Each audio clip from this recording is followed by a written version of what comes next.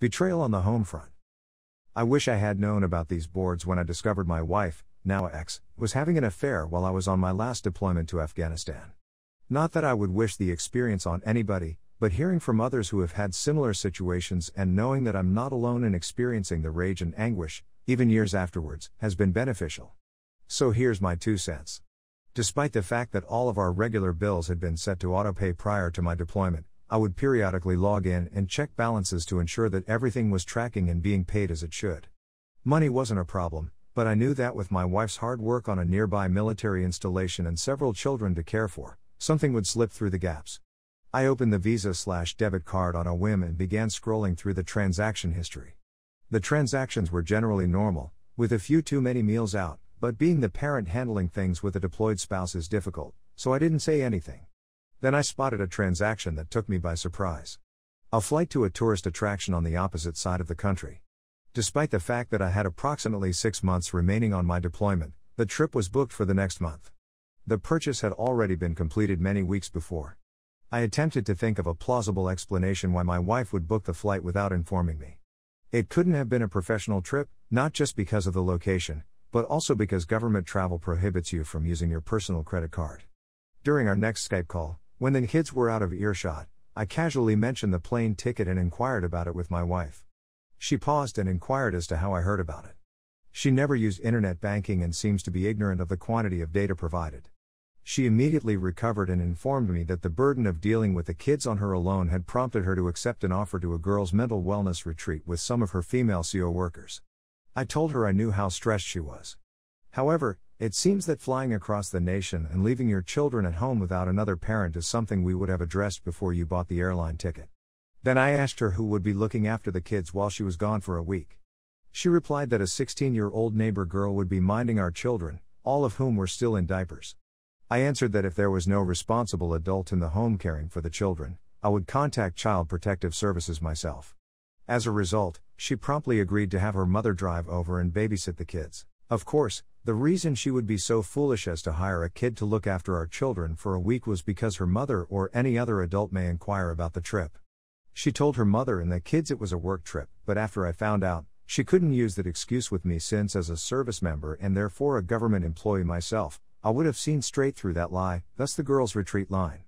I partly anticipated her to cancel the trip if it wasn't authentic, since who in their right mind would go on an affair vacation after their husband found the tickets?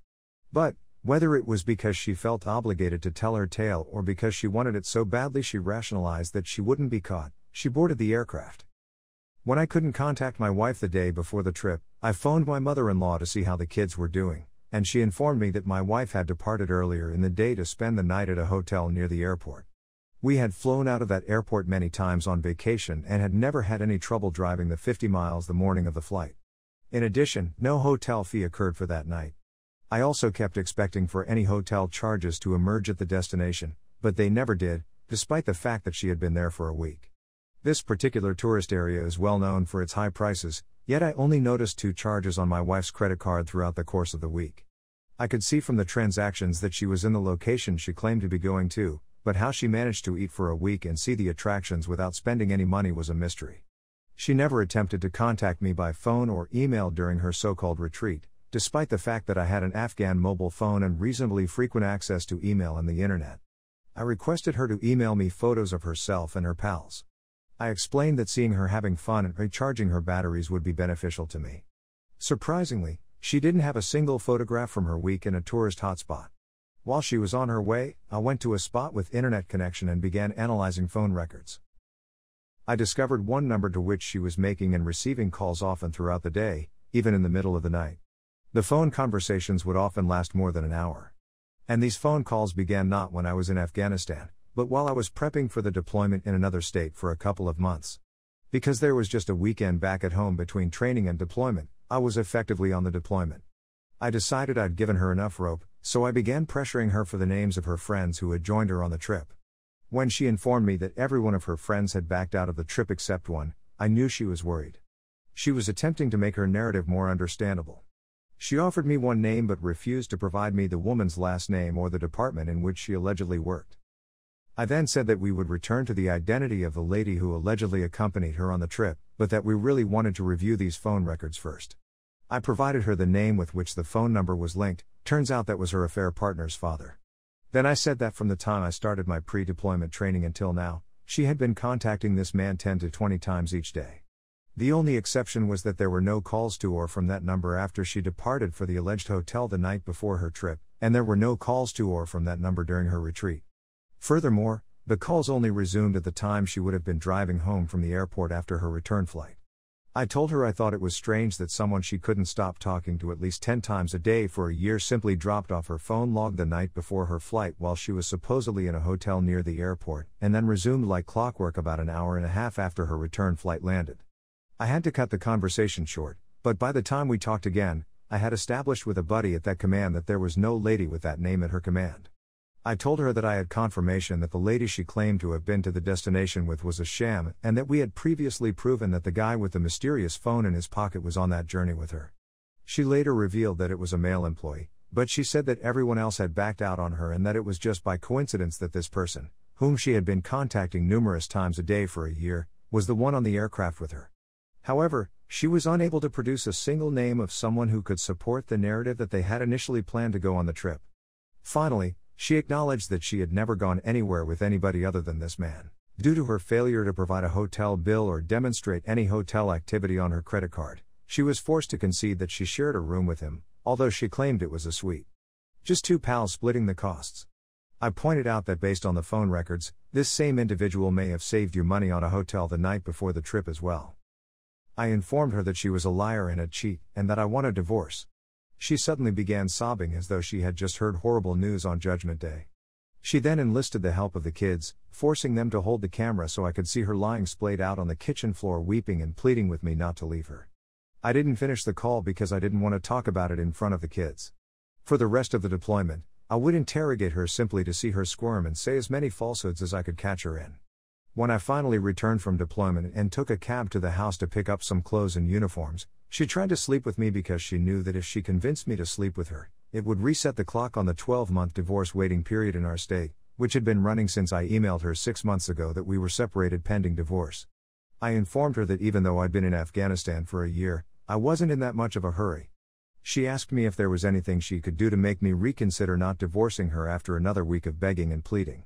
She offered a one-sided open marriage so I could exact my retribution, and she offered to remain in a marriage since I promised her I would never touch her again.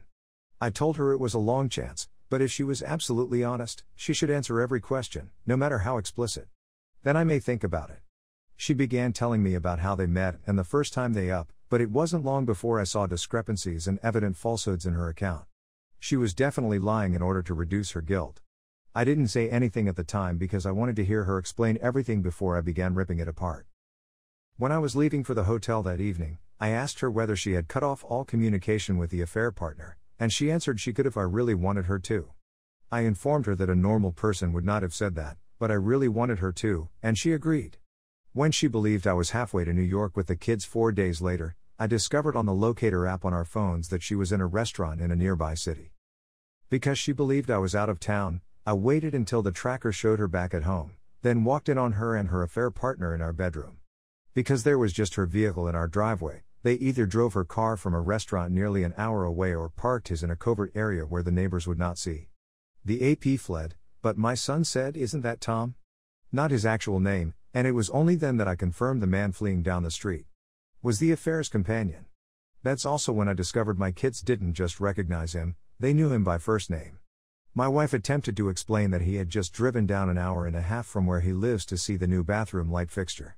She was definitely furious and eventually sneaked by me, went in her vehicle, and drove away for approximately 20 minutes. My hypothesis is that she picked up her affair companion down the block and drove him about a mile to a shopping center where his vehicle was most likely concealed. I could go on and on about the many falsehoods she said over the next several days and months. However, we discovered via the Guardian ad litem in the custody battle that the affair partner had been literally living at our home. The kids had been picked up from school and daycare by the AP, my then wife, and the kids went on family trips. This man would sometimes take my kids out without my wife. My kid once walked in on him while he was in the shower in his mother's bedroom. After I was granted full custody, I relocated the children to another city. I try to be courteous and cooperative as a parent, but it's not always easy. My ex-wife attempted to persuade her friends and relatives that I was the one who had cheated on her. This was never true. She has urged me to take her back after the divorce. I either don't answer or change the conversation, but every time she makes that offer, it's like it's D-Day all over again. I do my best to forgive her since I believe she has underlying mental disorders that lead to her conduct. That's because, before I met her, she was engaged to a man who was ready to enter medical school, and he called it quits after discovering her cheating. I can forgive those who want to murder me on a daily basis, but I cannot and will never forgive her for what she has done to my children. Believe it or not, I've only touched on the high spots, but I'm hoping that reading this and knowing there is light at the end of the tunnel may assist someone who is going through the same thing right now.